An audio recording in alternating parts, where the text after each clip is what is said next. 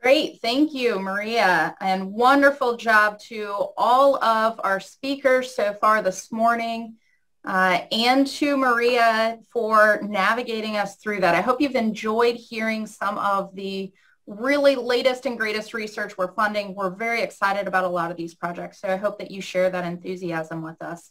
Thank you for joining us for the second annual Dairy Summit. We are all busy and we appreciate the time that you're dedicating to this. Whether you're sitting at a computer and watching and listening, or whether you're tuning into this with just audio, we hope you get a lot out of this. So as I was introduced this morning, I'm Heather White. I'm faculty at UW-Madison and serving as the faculty director for the Dairy Innovation Hub. Before we move on into the next session, I just want to do a few housekeeping things here. As you can tell, we are not taking breaks on our end. That's to keep it flowing for you and to keep lots of great new information coming. But remember, you're in listen only mode. Have a snack, eat some lunch. While you're at it, eat some lunch for Maria and I. And feel free to jump in and out as some of the sessions may be a little bit more relevant to you, or maybe more of interest, or as you squeeze us into your busy days. Also, remember that these sessions are recorded, and I'll tell you later how to get back to those. So if you have any questions for these speakers or the speakers in the rest of the afternoon, remember to toss those into the chat feature of your media player, and we'll take those questions as we go through. And if we don't get to them all, we'll be sure to send you a response. We have your email addresses. Also, one last thing, even more than the speakers that are featured today, we have 30 research posters uploaded onto your portal there. At the top, you should see a tab or an option for posters. And you can look at those posters and see even more research. Some of that is further along in its stages and will be featured tomorrow at the symposium. So now it's my great pleasure to introduce you to some of our new Hub-funded faculty. Hiring faculty has been a concerted effort over the last 2 years, and this 1-hour session will showcase several new faculty that are settling in across the 3 campuses. We're excited to give them an opportunity to showcase for you what they've done as they just start to get established. Since the Hub started about 2 years ago, we've had 11 faculty searches. Each of the searches involves a significant time commitment from each campus, multiple departments across the college, and committee members. In academia, a person builds a career-long research program that contributes to the teaching of undergraduate and graduate students, and to building a research program that's well posed to answer those critical questions as they approach, to bring in external funding, whether it's from industry or federal sources. And so these are really long-term commitments. Our goal is to hire faculty that want to stay in Wisconsin for their whole career. And so these processes are lengthy and focus heavily on fit and the ability to build one of those programs. Again, the Hub embarked on 11 such faculty searches across UW-Madison, Platteville, and River Falls. And out of that, we actually hired 12 faculty, 6 of whom we're featuring today. So we hope that you will enjoy hearing a little bit about them. Again, send your questions our way. But without any further ado, I'd like to introduce Grace Lewis at UW River Falls and have her kick us off here. Thank you for the introduction, Heather. So as I was introduced, thank you again. My name is Grace Lewis. I earned my PhD from Penn State University.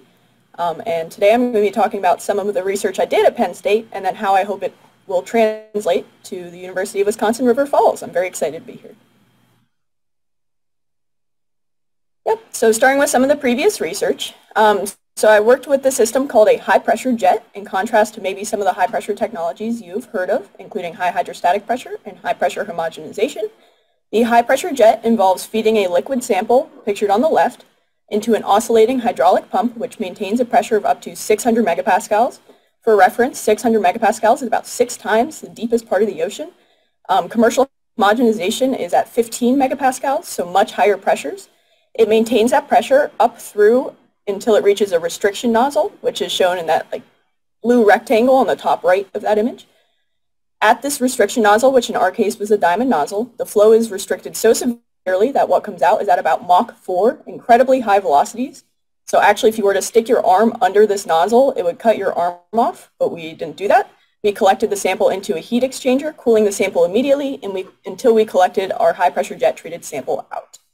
So we processed a variety of dairy products through the high-pressure jet, and the proposed mechanism was consistent across all dairy products that as probably most of you know, if not everybody watching, in dairy products, the primary protein is casein micelle. So this casein micelle is a spherical protein quaternary structure that with a high-pressure jet treatment of about 400 megapascals, it breaks down into subunits or smaller proteins.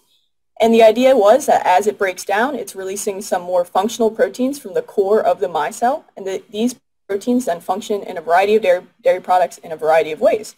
So I'm going to talk about 2 of the dairy products today, but we worked with many other dairy products, including skim milk powder, ice cream, just all the best dairy products out there. So if you could click ahead, 1. Yep. So on the top here, we made a cappuccino. So we use skim milk, either not high-pressure jet treated, the control, or 500 megapascal treated. So skim milk, coffee, sugar, and water. And we frothed the cappuccino and pictured at 0 hours. This is immediately after frothing. You can see that maybe there's a slightly higher foam head in the 500 megapascal treated sample. But through 4 hours of storage, you can see that there's still a foam head in the 500 megapascal treated sample, but not in the control. So again, what's happening through the high-pressure jet is you're breaking down this casein micelle. The casein micelle, the separated proteins, the more functional proteins, then help to stabilize the foam interface and allow for a more stable foam. If you could click ahead. Yep, so we also use the high-pressure jet in a chocolate milk. So chocolate milk normally has carrageenan in it. It's a stabilizer that helps to stabilize cocoa and chocolate milk. But on the left, you have a control chocolate milk with no carrageenan. And you can see that through a 14-day shelf life, the cocoa sediments out, versus in a 500 megapascal treated chocolate milk, the cocoa remains stable through 14 days without the addition of carrageenan. So this is a very clean label product. Both of these products are very clean label, many applications for these products. So if you could click to the next slide, thank you. So now talking about, we don't have the high pressure jet at UW River Falls, so what do I plan to do at the University of Wisconsin River Falls? So first, I still plan to work primarily with the casein micelle because I think they're super cool. So again, finding ways to disassemble the casein micelle, which if you click 1 ahead, can be done through a variety of ways, so including high pressure. So I actually have a high pressure homogenizer coming to my lab, as well as alcohol, things like ethanol, processing aids such as emulsifying salts, as well as combining a variety of temperatures and homogenization conditions. You can break down the casein micelle and you can incorporate a variety of compounds, including, you could click ahead 1, Heather, including polyphenols, medicines, vitamins, specifically hydrophobic or fat-soluble vitamins such as vitamin D. And then you can kind of reform, not exactly the casein micelle, but you can re-aggregate these proteins in a variety of ways. So let's say we used ethanol to break down the casein micelle. You can then evaporate the ethanol out and you can reform a protein structure. So of course there are a variety of purposes for this. So if you could encapsulate, let's say, vitamin D, you'll increase its stability against heat, against light. You'll also increase its absorption in the digestive tract, and that can be for animals, that can be for humans. And you can also fortify a lot of food products, either with polyphenols or other healthful compounds, as well as make colorants more stable. So of course, many, many applications for this, and I'm very, very excited to get started. So with that, I would love to take any questions at the end. I will turn it over to Dr. Joe Sanford from UW-Platteville.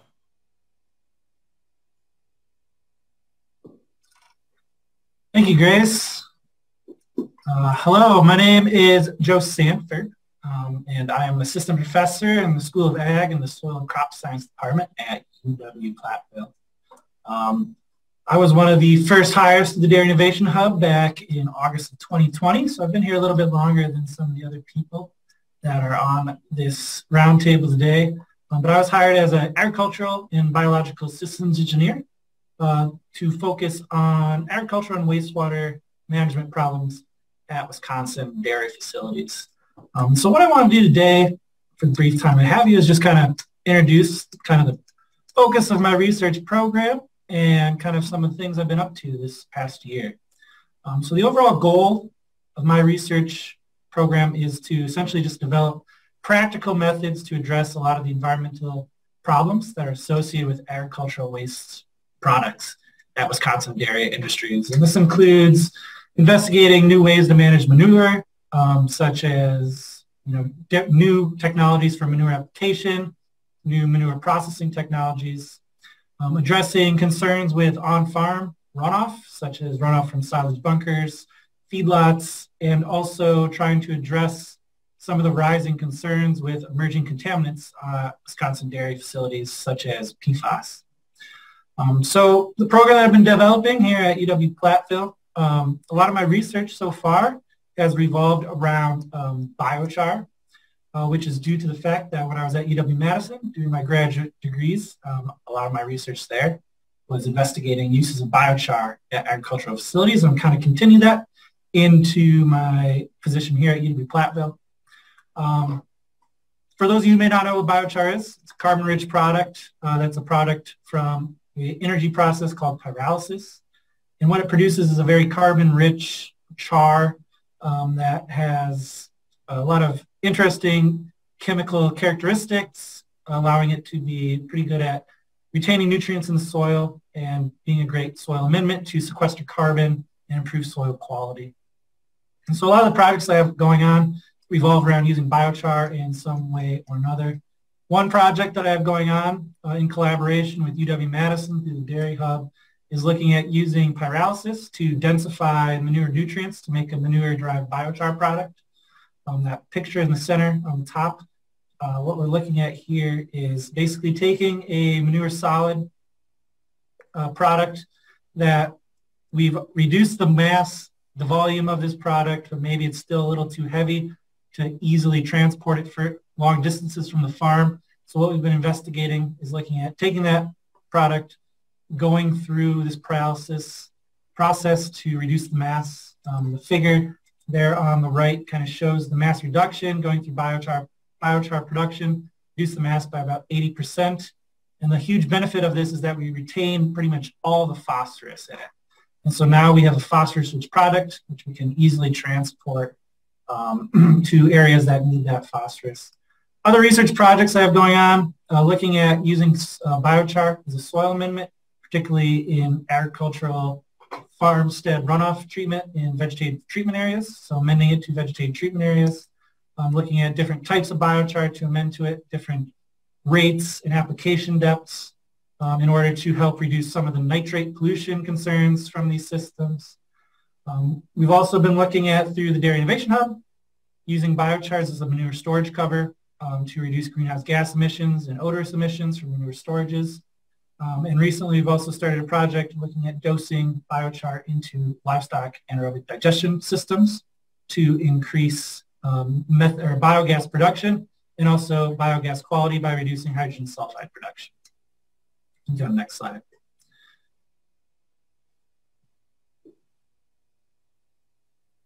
There we go. Oh, back one. One project that I'm really excited about, a lot of stakeholders in the region are really excited about as well, is an ongoing project through the Dairy Innovation Hub as well, which is assessing manure nutrient prediction technologies to improve nutrient application from manure applications. Essentially what we're doing, it's a collaborative team with UW-Platteville and UW-Madison. And actually this research really started at UW-River Falls, so it's kind of touched all of the Dairy Innovation Hub universities.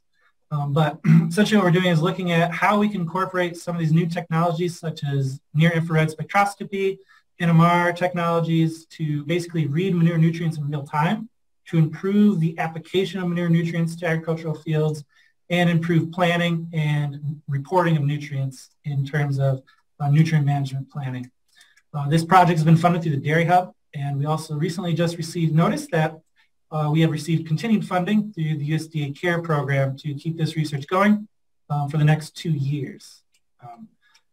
Through my time at UW-Platteville, I've been developing my research team. Currently have 6 undergraduate researchers here at UW-Platteville.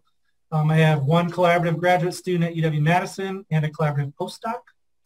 And I've also been very active in pursuing external grant fundings. I'm currently working on a non-land grant capacity building grant to bring some biochar production equipment to UW-Platteville for the Dairy Innovation Hub universities and also universities within researchers within the UW system. And so with that, I will pass it on to Kate Creutzinger. Thanks, Joe. And I'm super impressed you got the last name right. I am so pleased to be here at the Dairy Innovation Hub Summit. As you can see, I chose to go slideless as compared to some of my other colleagues, which now feels very brave, but I was hoping it would be a bit more conversational and less like a presentation. As Joe mentioned, I am Kate Creutzinger. I'm an assistant professor of dairy cattle welfare and behavior at UW River Falls. I recently started my position at River Falls in August, but am really looking forward to building a dairy welfare and behavior research group. And overall, the goal of my research and my appointment is to ensure a good quality of life for dairy cows and calves who are under our care. And I just want to say one of the things that really drew me to this position was getting to work with the Dairy Innovation Hub. I think the opportunity for Dairy Innovation Hub-centered research and faculty members within the animal health and welfare pillars really highlights Wisconsin's commitment to improving and safeguarding the welfare of dairy cows in the largest dairy producing state in the U.S. My current work is specifically focused on a couple of areas in dairy welfare. The first is a continuation of my PhD research, which seeks to understand transition cow management practices from the cow's perspective. And the second is looking at surplus or male dairy calves who then go on to become veal and dairy beef. So my PhD research focused on creating low-stress calving or maternity pens for dairy cows. And the interesting thing that we found was that dairy cows retain a lot of the natural maternal behaviors that we would see on pasture, despite being in what we would consider a safe and comfortable environment. And I think when we look at the transition period, it's a clear area of challenge as we see high rates of disease, which is why so much work has been dedicated to improving nutrition and understanding epidemiology during this time. However, where I think we have an area of opportunity, and what I'm hoping to explore with my research going forward, is creating environments that fit the needs of dairy cows during that vulnerable period from immediately after calving to the few weeks after giving birth. And one of the best places to start, in my opinion, is by understanding what a cow looks for in her environment after giving birth.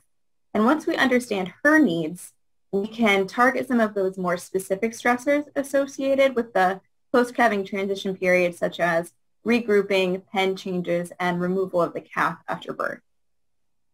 And then the other area of research that I'm currently interested in is getting a better understanding of male dairy calves. There's a large population of male and dairy beef cross calves that aren't retained on the dairy herd for replacements, but instead are sold to be raised as meat. In addition to some of those purebred male calves, recently we've seen a substantial increase in the use of beef semen to crossbreed cows for dairy beef. And I think Archimedes from River Falls talked about that a little bit. But one of the things is that the well-being of these calves really isn't understood. And as the dairy industry continues to progress in social sustainability, we need a concerted effort to understand veal and dairy beef calves' welfare in a comprehensive way from the dairy farm through livestock auctions and all the way through to calf raisers. I have to say within my position as a dairy welfare and behavior scientist at UW River Falls and in the Dairy Innovation Hub group, I feel incredibly fortunate to be working with an organization that values the importance of dairy welfare and continues to show their commitment through animal health and welfare pillar. Overall, I think the support of improving dairy welfare will help the dairy industry remain sustainable going forward. And with that, I will pass it over to my colleague from River Falls, Luis. Thank you very much, Katie. I'm Luis Peña-Lévano, and I would like to mention that in my case, I did my PhD at Purdue University in 2017. Then I became faculty of the University of Florida during 3 years, and before moving to Maryland to become assistant professor at the University of Maryland Eastern Shore, in which I had a research and extension appointment in regional economic development. just to give a little emphasis on my previous research related to livestock and dairy, I have studied in two different sections these sectors. In terms of global economic analysis, I have made use of what is called a computable general equilibrium model to evaluate the climate change impacts on food security and agriculture, emphasizing the role of climate change on the impacts of prices, specifically for dairy and meat sector. This paper actually won the best paper published in the Environmental and Resource Economics Journal in 2020. In terms of national policies, I have published last year a study in regards to the impact of the pandemic on the labor issues regarding to the agricultural farms, specifically in the dairy and the livestock farms, and what were the challenges that these businesses has to overcome during last year and what has been expecting to happen during the next year. With that said, the goal of my current research is on the dairy production and climate change with emphasis on regional economics. Specifically, I have been working in 3 different projects right now. The first one is in relation to what is the difference in expectation regarding the situation of the dairy farms, comparing 5 years ago and right now, and how that has been changing due to the pandemic issues, and what are the outcomes in terms of expectation of the investments. At the same time, we are expecting to evaluate that using different surveys with the help and support of the Survey Research Center of the University of Wisconsin-River Falls.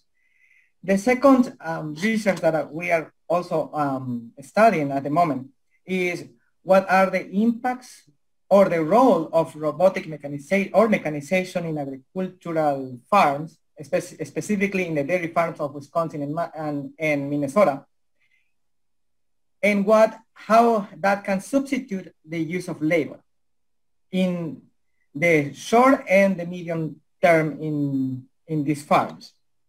Finally, the third research that I'm right now working on is still on global economic analysis, and specifically what are the roles of the climate change, specifically on the dairy and the ruminant sector, but with emphasis on what could be the differences in terms of prices and land distribution due to these impacts and how this could have an effect on the U.S. dairy farms. If anybody has any questions, please at the end of this presentation, I will be more than happy to answer it. And with that, I will leave this topic to our next presenter, Dr. Zifan Wan, my colleague from University of Wisconsin-Platteville.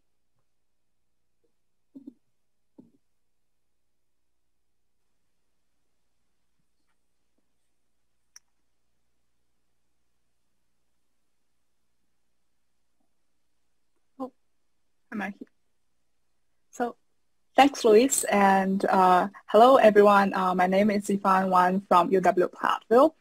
I joined UW-Platteville this August and just want to share with you the research I would like to develop here at UW-Platteville. So there are 2 major areas about my research. Well, first, I would like to share with you about a novel non-thermal technology called plasma, which I have worked extensively during my PhD study at Iowa State University. At Iowa State University. As shown here, cold plasma utilizes high voltage to create excited reactive gas species, which can be used for microbial inactivation and chemical reactions. While for my research, I would like to utilize an in-package plasma treatment for perishable and heat-sensitive dairy products, such as fresh cheeses, for the inactivation of pathogen, as well as the control of spoilage microorganisms, such as molds in shredded mozzarella cheeses. Well, this in-package treatment would prevent the entry of post-packaging and manufacturing contaminations, which would further ensure the safety of the final products. And this process is fairly quick and with minimal influent, and there is no toxic residual known. It has a low energy consumption and operation cost. It can be used for both solids and liquid food. And more importantly, it is a single and scalable industrial process can be fitting to the current industrial settings. Well, besides the microbial inactivation, I'm also very interested in the chemical reaction induced by the cold plasma treatment. More specifically, I have a special interest in the utilization of plasma-activated water.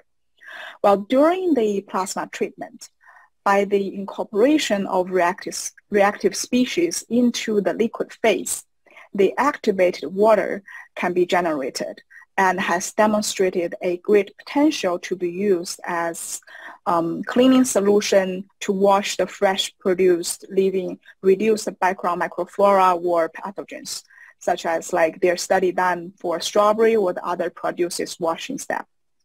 And it can also be used as a sanitizer to clean the equipment surface. It has shown that it demonstrates a comparable or even enhanced effect to the commercial sanitizer for the cleaning of processing equipment. The utilization of the plasma-activated water would potentially reduce the use of the commercial sanitizers, which might have some environmental concerns, such as the chlorine-based sanitizers. Well, in addition to that, cold plasma treatment could also be used to degrade chemicals, those hazardous chemicals in the aqueous waste streams. So a potential use for wastewater treatment as well. So that summarized the first section of my research interest, and now to the second part of my research interest. And this is a continuation of my postdoc research.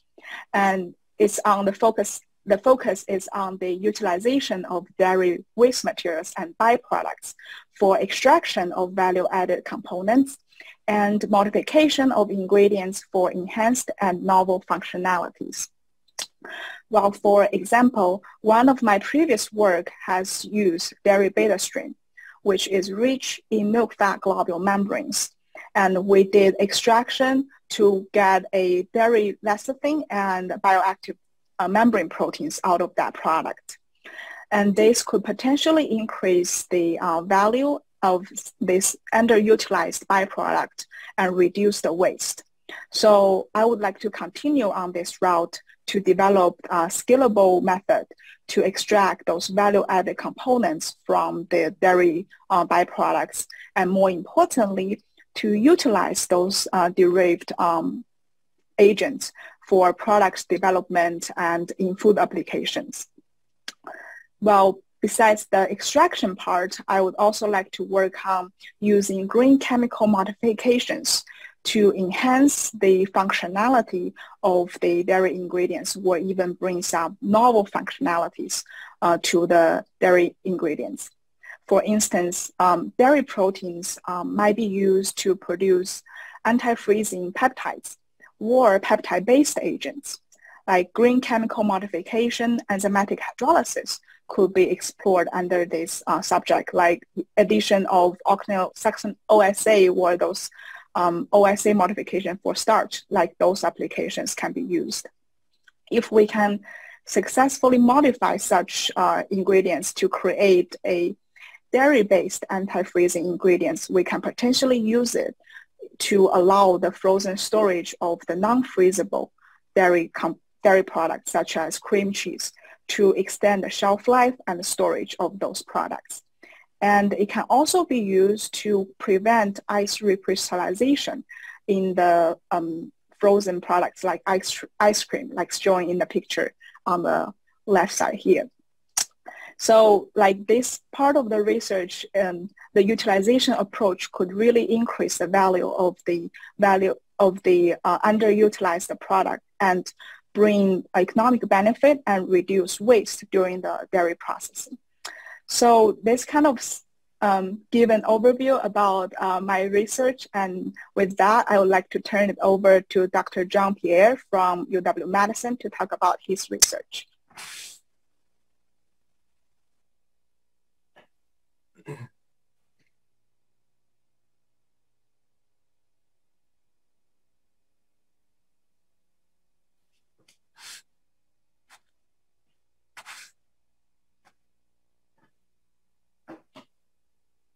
Am I on?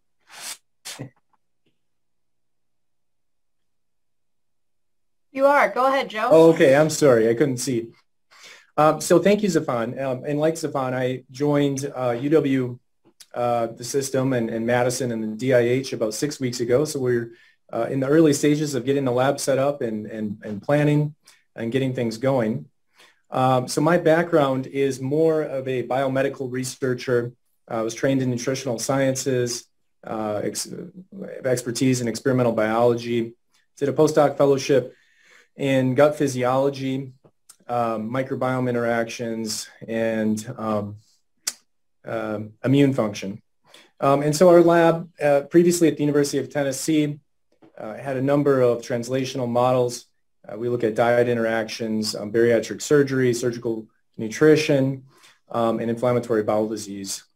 So why the DIH? As a nutritional scientist approaching dairy, this is a really unique and exciting opportunity, and that's really what drew me to this position and to UW-Madison to join nutritional sciences and explore some of the maybe not obvious uses of dairy and dairy products in human health.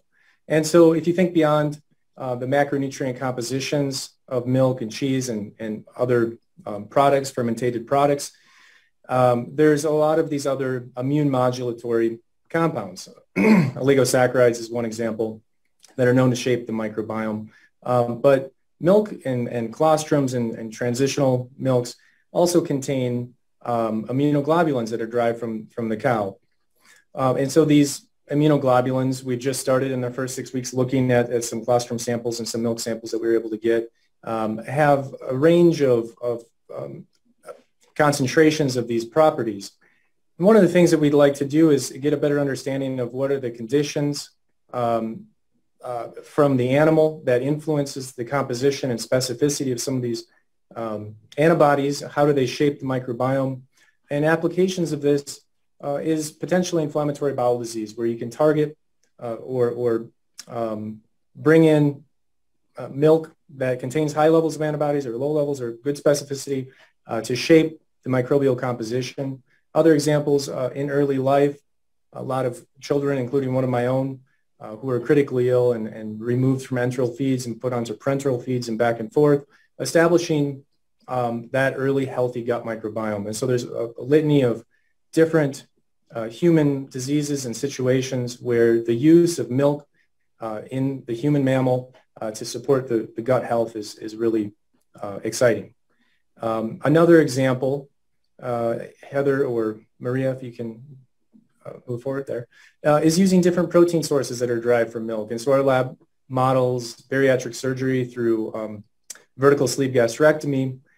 And one of the things that happens with bariatric surgery is there's this rapid set point rearrangement between the gut, the brain, peripheral endocrine system that drives rapid loss of fat, but also leads to rapid and sometimes detrimental loss of lean muscle that makes some of these patients at high risk of sarcopenia. And also there's a risk, about 30% of bariatric surgery patients require a second surgery because they begin to regain weight. And so utilizing some of the macronutrient compounds in milk offer a unique opportunity to drive satiety and alter GI signaling in a way that will optimize, we hypothesize, long-term fat loss while preventing some of the muscle loss that makes some of these patients metabolically better off, but then at risk of some of these other comorbidities. And so in collaborating with colleagues here at UW-Madison in surgery, gastroenterology, in the departments of animal and dairy sciences, and with our other DIH campuses, I'm really excited to pursue these and related ideas. And I'd also like to acknowledge the support of the DIH and the stakeholders of the DIH and the public for making the hub possible, because I'm excited to get started on some of these ideas. And with that, I'll introduce Ryan Pralle from UW-Platteville.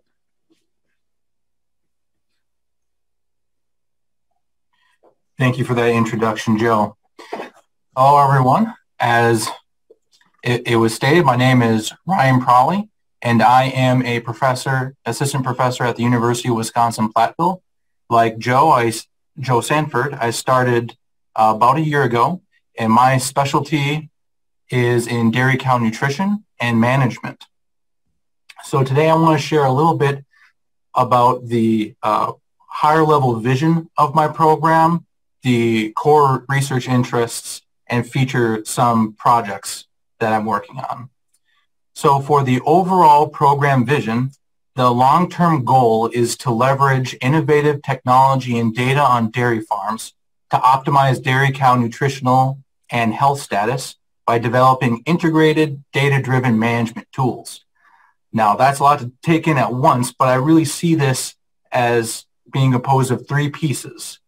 In the top left-hand corner there, we have dairy nutrition, investigating what we feed cows, when we feed cows, and how we feed it to cows, with a particular interest in novel feedstuffs and feeding strategies enabled by robotic milking systems. In the top right-hand corner, we have predictive analytics.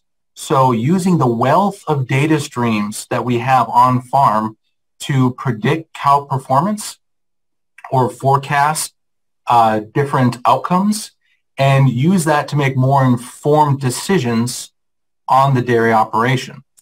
And then the final component, which is really the integrative component for the first two core research interests, is management.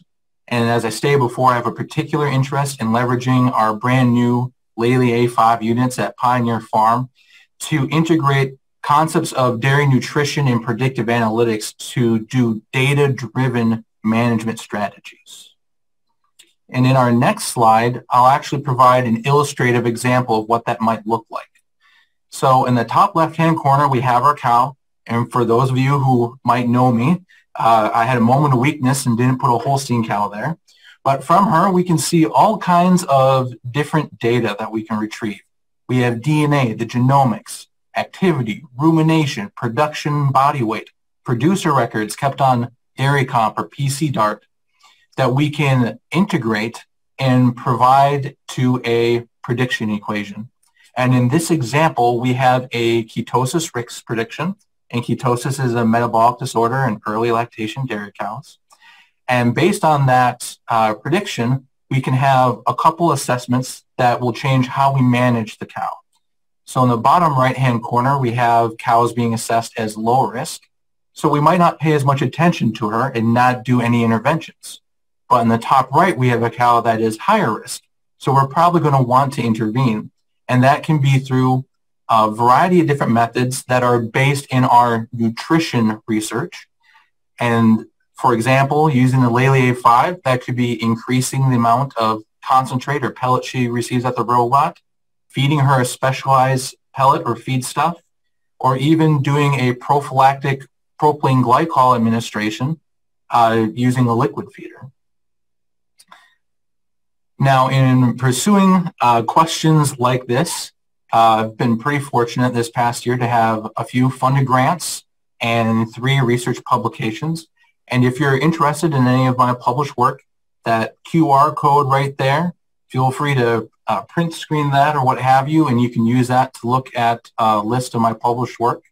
I've had a lot of great undergraduate research opportunities, 9 so far, and they're going to explode in the next 2 semesters, it looks like, thanks to Dairy Innovation Hub support. And I've been doing more in terms of outreach too. My big claim to fame this past month has been participating in PDPW's Dairy Herd Management Workshop. Now, as far as funded research that I would like to feature that's going on at UW-Platteville that I'm part of, this morning I talked a little bit about our AMS our robotic milking system enabled saturated fatty acid research study, looking at targeted supplementation to early lactation cows. I am part of another hub-funded collaborative project with members of our computer science department here at Platteville, doing cybersecurity risk assessments for dairy farms. I have a collaborative project with our MC, Dr. Heather White, where we're looking at developing and validating a blood-based biomarker panel to diagnose or monitor cows with fatty liver syndrome. And I have another project trying to use milk-based informatics to proactively monitor cow manure phosphorus excretion. With that, I'd like to thank you all for your attention, and if you have any interest in discussing research or outreach opportunities, feel free to look me up at UW-Platteville's website. And now I'll hand the reins back over to Dr. White. Thank you, Ryan, and thank you to all of our speakers. If you'll turn your videos back on, we'll go to a panel discussion here. I think it goes without saying that you are all very top talented adds to our faculty across the 3 campuses. So it's personally been really fun for me to get to know all of you and to talk to you about your research programs. And I look forward to some discussion. So some questions here that are coming in. Anybody can jump in here first, but what influence did the Dairy Innovation Hub and Wisconsin's emphasis on maintaining strength of the dairy community have on your interest in the position that you're currently in?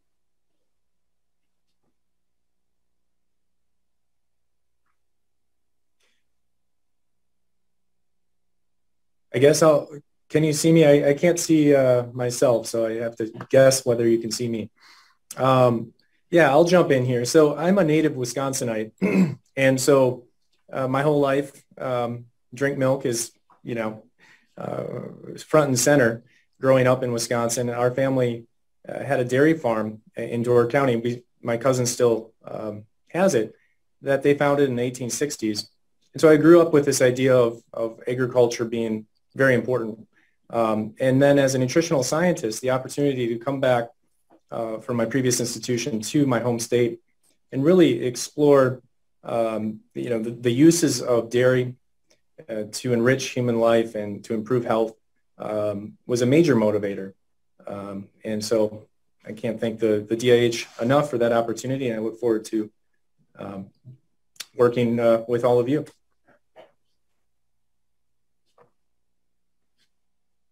I can piggyback off of Joe's comments a little bit. I am not a native Wisconsinite. I'm actually from Ohio, but Wisconsin, in terms of dairy research and being able to work with the dairy industry, is really meaningful.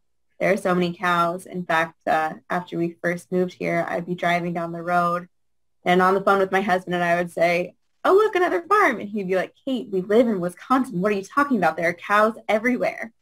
But in terms of the Dairy Innovation Hub, I briefly mentioned it, but as a welfare scientist, we see that it's becoming so important to really promote and be proactive about the care that animals receive for the ultimate sustainability of the dairy industry.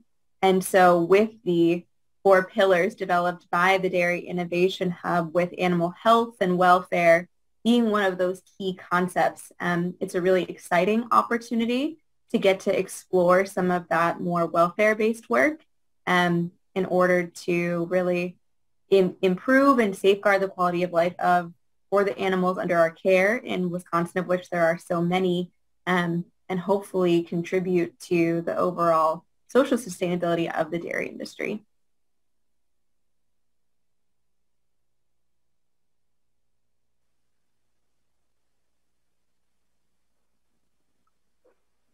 Would anyone else like to jump in on that one?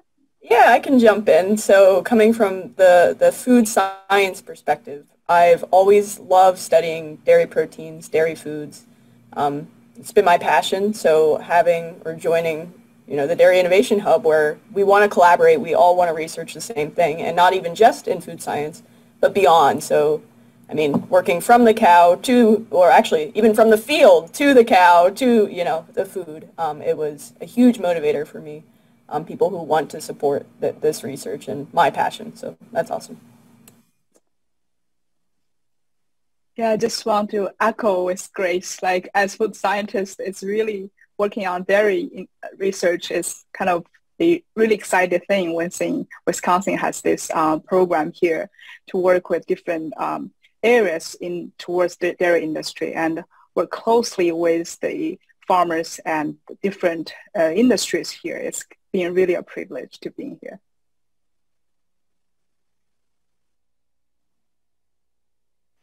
In my case, I could like to say that because I'm from Peru, we do not have fresh milk. So usually during at least the first 15 years of my life, I never had the taste of fresh milk. So I think that was actually one of my motivations of why I decided to go towards the dairy industry, because it was very fascinating when I was in my undergraduate and I saw the milk production itself. And one of the reasons why I really like this position and is actually twofold. The first one is the work environment. I really like to work with my colleagues. They are very supportive and I feel that I am growing as a professional. And the second is that as an economist, I really like to see the implications of the economic studies on the dairy farms. So I like that instead of being as in the previous cases, which I evaluate the situation and see the long-term horizon. In this case, actually, I can see it in an immediate action.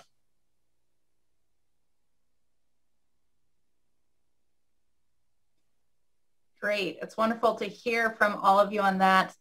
I've heard collaboration come up all day, and I'm sure everyone else has caught that theme through this as well.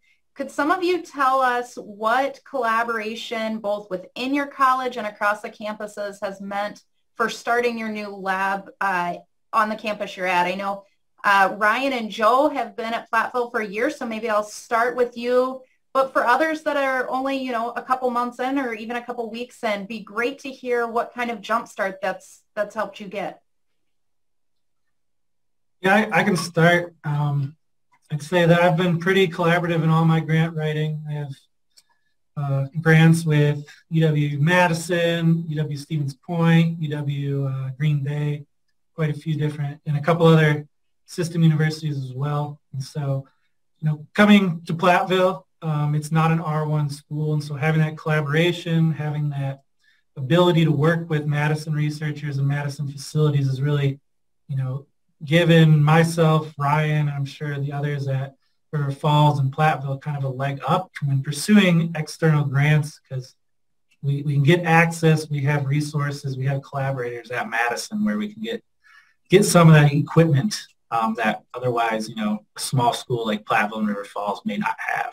So that's been huge in our area, bringing in some external funding to kind of fund some of these research projects that I've been doing. And I think I can echo a lot of Joe's sentiments. Both of us have strong connections with UW-Madison, being alums of the programs over there. It has been great being able to have access to resources there, as well as being able to collaborate with great science and doing great science at both of our institutions and being able to secure funding that way. And another great thing about being in the state of Wisconsin is industry support too, and having industry collaborators. And I think they recognize the potential that the hub is providing, and their support has been wonderful for getting projects off the ground and pursuing new lines of questions, new lines of questioning, reasoning that could have some direct impact on the dairy industry. Yeah, and shout out to the local farmers in Platteville. They've been awesome to work with so far. I've gone to a bunch of farms, and usually I come away with a new idea for a research project that I hadn't thought of before. So shout out to them. I'll chime in real quick. Being here 6 weeks, and also like Joe Sanford, I'm normally very collaborative. Our NIH grants are across multiple departments: surgery, medicine, pediatrics. But to jumpstart in the last 6 weeks, one of the strategies has been to, again, align with industry to get samples, talked with Heather, and learning more about the resources on campus and in the system to get those raw samples or processed samples to start bringing into the laboratory and doing some of our in vivo and in vitro experimentation and looking at the immunoqualities of these products and what they may mean in certain disease models. That's been our strategy. And going forward, I'm looking at joining the Department of Surgery as well to work with a couple of the surgeons there that do bariatric surgery with the hopes that some of our grant submissions will be a mixed model of animal experimentation as well as bringing these products into humans to validate some of that.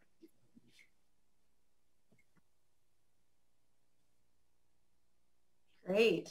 Thanks for sharing. Anybody else before I move on to the next question I see here?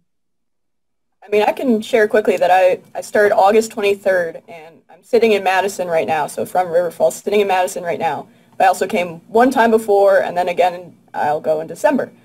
So just the interaction I've had with food scientists at Madison has been phenomenal. In fact, you heard from Audrey earlier. We wrote a grant together, and then another one for the National Dairy Council through a variety of food scientists at Madison. So it's just been wonderful to have just so many people to bounce ideas off of, whether they're food scientists or otherwise. It's just been great. Great. I also want to, Go ahead. If I may, I forgot to emphasize also, I've had a lot of great on-campus collaboration here at Platteville.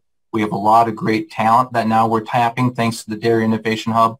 For example, the cybersecurity risk assessment project that I'm doing collaboratively with members of our program here has been phenomenal. Also within the animal and dairy science programs here at Platteville, it's been great having their support in executing research and meeting students, which has been a big thing during the past couple years with COVID and getting our foot in the door that way with student researchers.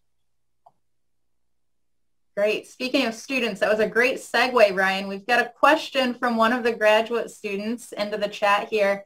What would you say to the grad students and the postdocs that are listening about going on for faculty positions or going into academia? What words of wisdom do you have to share with them? I'll start because I'm as young as I look. So I would say you do know what you're talking about. You know, your research is good. You are an expert in a field going in, and to just go for it. I mean, no idea is too big. You can find collaborators. You can find people who want to work with you and are excited. And you have a lot of energy coming in, so just keep it going.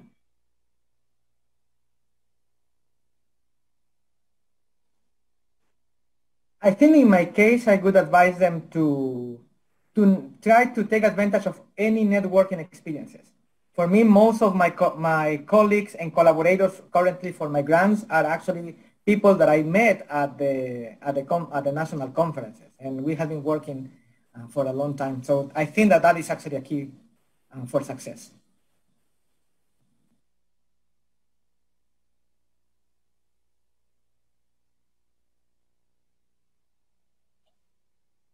It's a different experience. It's very different than being in graduate school. One thing to prepare yourself, prepare to be humbled. I thought PhDs were very humbling.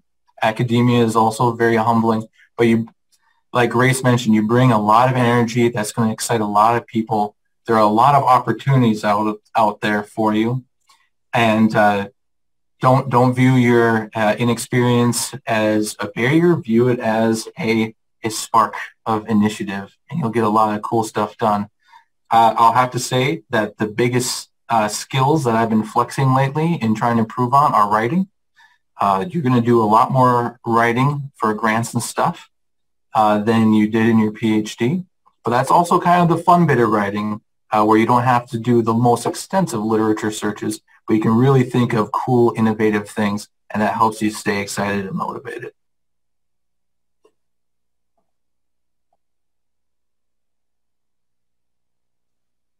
Great. Anything else? For those listening, I'd like you to know this is a game. I watch for their facial expressions and to see if their hand is moving to unmute them to know if we're ready to move on or not. So it's like playing poker. And some of the panelists today have good poker faces. So Joe, what would you like to add? I just kind of piggyback off what Ryan said. You know, you're going to spend a lot of time writing grants, that's for sure. And in grad school, I would think just take any opportunity your mentor is giving you now to start getting some practice writing grants. I had a great mentor, Dr. Larson Madison, who gave me every opportunity to chime in on things she was writing, gave me the opportunity to write some of my own. And, you know, that's really helped with my success here early on, starting off. So I would definitely jump on those opportunities. I have one more. If you're going to academia, it's very likely that you're going to be teaching. So while you're in graduate school, I strongly encourage you to get some teaching experience. It is probably one of the most fun things I do on a daily basis. It's also one of the most time consuming, but you get a lot of reward engaging with students, you know, setting off those light bulbs in their head and then mentoring them through their academic program and to their future careers. So great experience. I would like to add something that I have learned, at least in the last years. Know your limits in terms of time, in terms of effort. As economists, we see everything as optimization, so optimize your time. Not working too much actually is fruitful. Sometimes, depending on how much optimally you can work, you will gain actually from it.